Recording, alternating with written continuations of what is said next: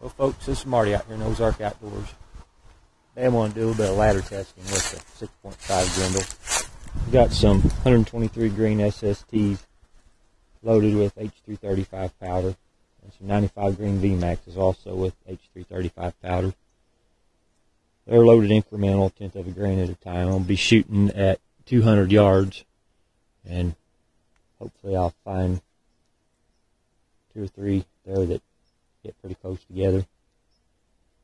I'd rather shoot at 300, but I don't have 300 yards here to shoot, so I'm just going to try it at 200. Also, I've got to check the zero on my old 260. I think my daughter's going to use it youth season this year. Hopefully each shot will gradually creep up the paper and find something that maybe 2 or 3 of them that hits fairly close together. I'll work around that. I'd like to find something that shoots good with these 123 grain bullets because they have a good ballistic coefficient and they're a hunting bullet. So anyway, let's go back up here to the 200-yard bench and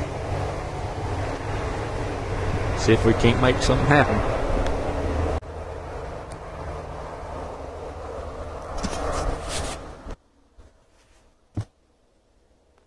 All the persimmon trees are, leaves just fell off and persimmons is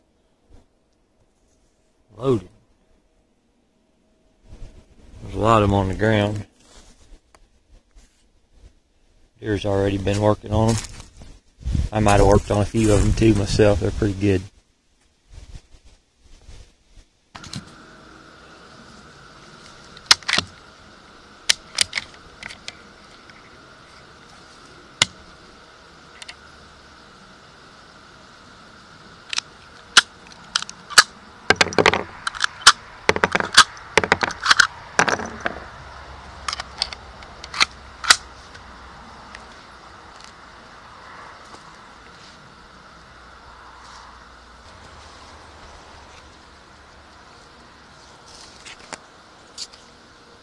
Well folks, I'm going to start out with the 95 grain SSTs. It's a load of 31.3 grains of powder. I don't know if you can see that road on here, but I got 31.3, 31.4 all the way up to 31.9 and 32 grains. I'm just going to shoot one at a time at each paper and go down there and mark it, come back, shoot again. I get my exercise that way anyhow. 200 yards down there and 200 yards back 8 times because I've got the 123 grain SST loads. They're at 28.3 up to 30 grains. This is H335 powder with Hornady brass. These are CCI 400 primers. I'm not using the match bench rest primers in these loads.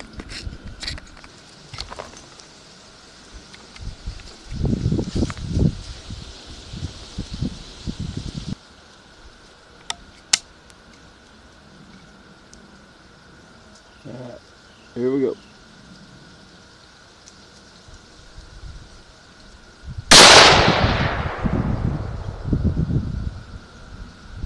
Go 260 just to see, and it was there and there, so that high one was probably the very first shot out of the cold barrel, because that's about where it should be, because I'm shooting with the regular crosshair, which is zeroed at 100, and my 200 yard marks right along in there, so that's about right. About 3 inches low at 200 yards from my 100 yard zero. And both of these shot lower.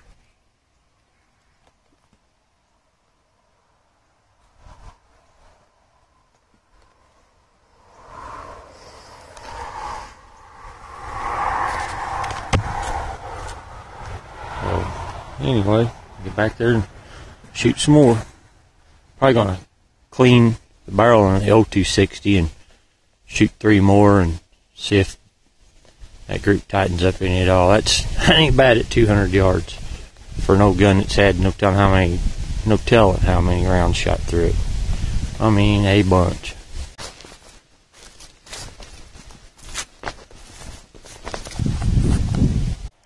Well, here's the third shot.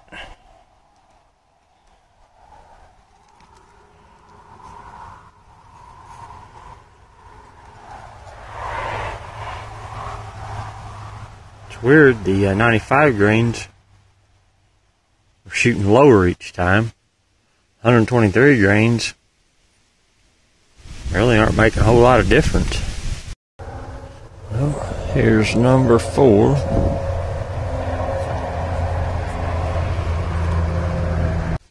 Hopefully something will end up hitting close together. 1 and 2 is far apart. 2 and 3 is far apart. 3 and 4 is far apart. Same way here. 1 and 2, 2 and 3, 3 and 4. They're all 2 inches or more apart. 3 maybe. Hopefully as velocity keeps increasing, we'll find something that actually hits somewhere close together. Got 4 more of each to shoot. And number 5.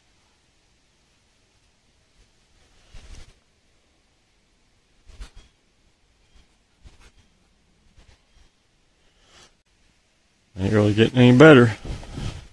Jumped right back across, right back up. Well, finally, one grouped not too far from the last one. Between 5 and 6 is only an inch and a half, maybe.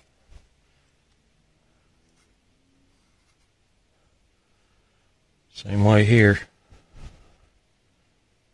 Between 5 and 6, inch and a half, inch and 3/4.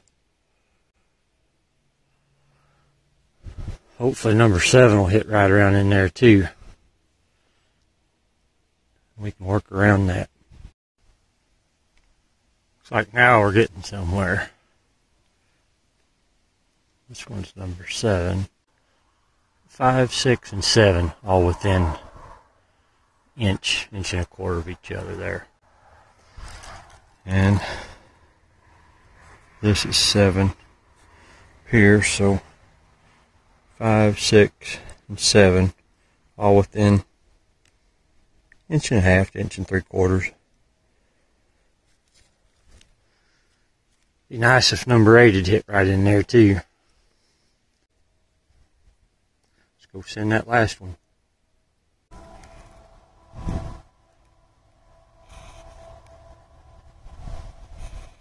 Five, 6, and 7 charge.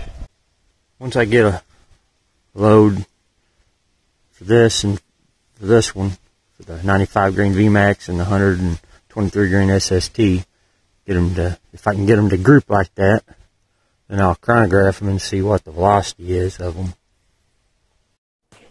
Well, folks, I'm gonna clean the old 260 meat stick here.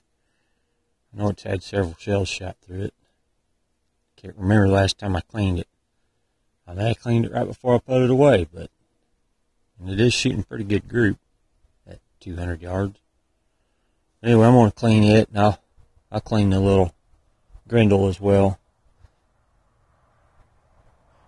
See if it makes any difference on the way they shoot.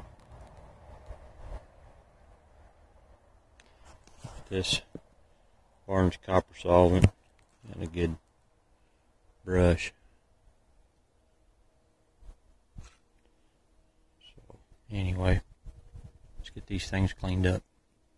Any brushes, it said 6.5. They either was 24 and 25 caliber or 27, 28 caliber. So I'm gonna put some of this copper solvent on it, that brush, and run it through the bore a few times.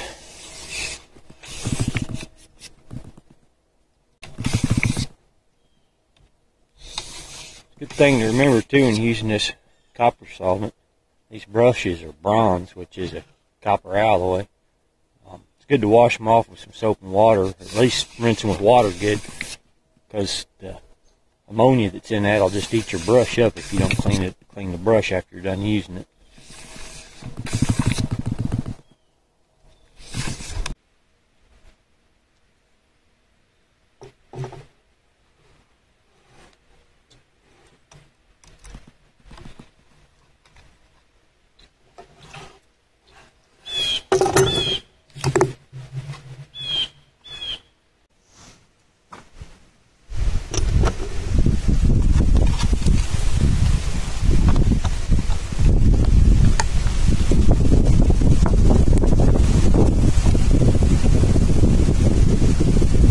Try this so meat stripped out, see if it makes any difference.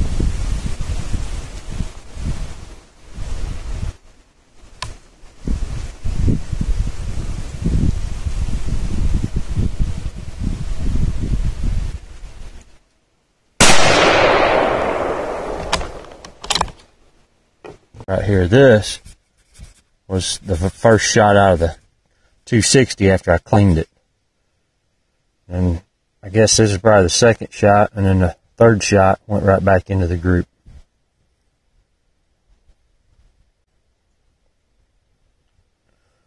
That right there is about 1 inch. 6, 7, and 8 at 200 yards. That's pretty good right there, folks. I'll take that.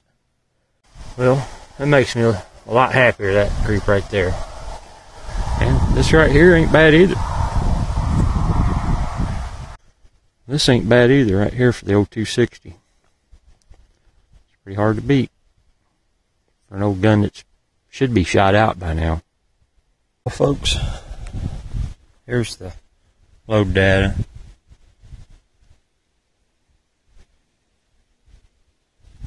That 123 grain SST load.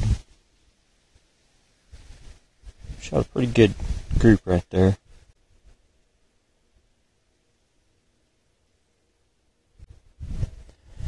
That was 28.7, 28.8, 28.9 grains.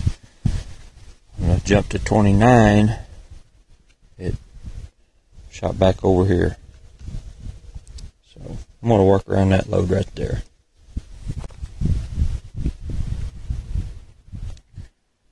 So I'm probably going to work around 28.8. See where that leads. Then the 95 grain VMAX loads. Shot 6, 7, and 8. They shot a pretty good group right there too. There's the little shell. You can tell it's pretty good little group. So I'll probably try to work around 31.9 grains and see where that leads. Check out the velocity on it later, and I'll load some of those up, give them a try. Not too bad at 200 yards, folks. Pretty happy with that. Now if I can just duplicate that and get it to shoot that way, that'd be a pretty good load. Well, good luck in all your adventures. Thanks for watching.